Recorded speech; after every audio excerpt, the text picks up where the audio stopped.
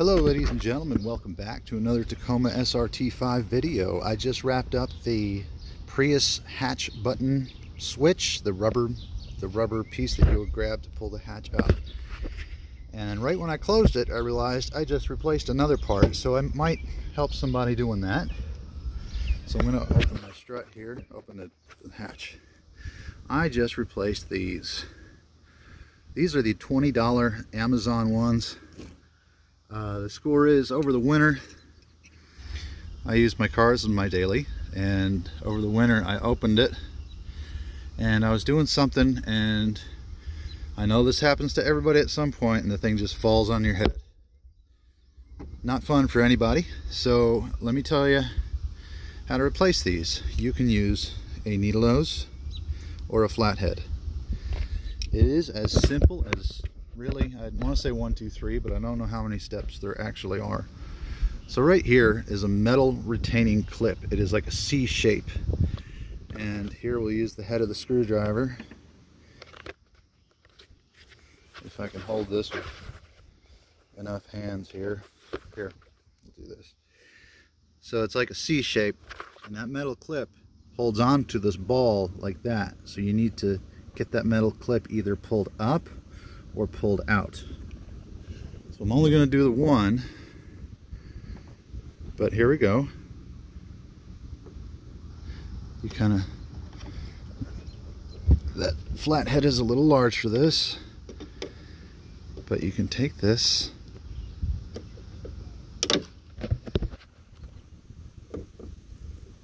there we go, wiggle it in, push up, get it out of the way, and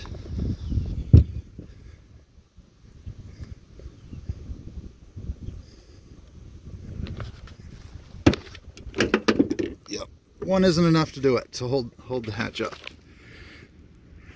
But you do that to one end, and you do it to the other end, and that comes out just as easy as that.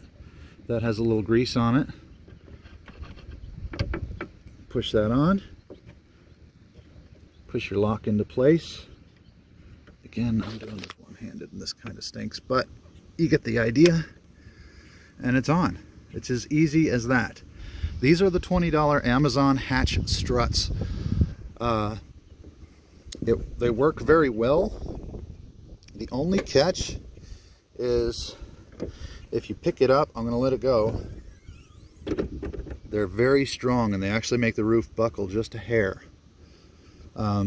I've bought other cheap ones before for an old car I had, and the hatch came up so fast it come about ½ an inch from taking my teeth out. And you know, I just learned to stay out of the way and keep my hand on it when I let it up. But this one I'm going to let it go up slowly so it doesn't bounce the roof around, because you can see right there, I don't know if you can see that or not, but it actually physically moves the point because these are pushing up so hard. They work, they're great. Just it was $20 instead of $100 or whatever they are from the dealership. Very easy to install. I showed you how to do the one. That's how you do the other. They do have bolts, but these bolts only hold on the bracket to the steel that has the ball at the end. So these, all 4 connections are exactly the same. 1, 2, and 3, 4. It's much easier if you have a friend, or if you let the hatch, you could let the hatch rest on your shoulder as you're pushing on the new one, because the one wouldn't hold it up. So hope that helps somebody. And that's also one of my most recent, I can't say modifications because it's just a replacement of a factory part, but I'm trying to get the nickel and dime stuff done and just shorten the to-do list a little bit around here. So that's done, the hatch button is done, and on to the next project, and we'll see what that is, and if it's worth recording, I'll let you guys know. If you have questions about your car, fixing your car, replacing light bulbs, wiper blades, how to set your tire pressure, how to change your oil, anything, let me know what I can help with. Anything I can do to develop this channel and make more people want to watch. Have a good day. Hope to see you soon.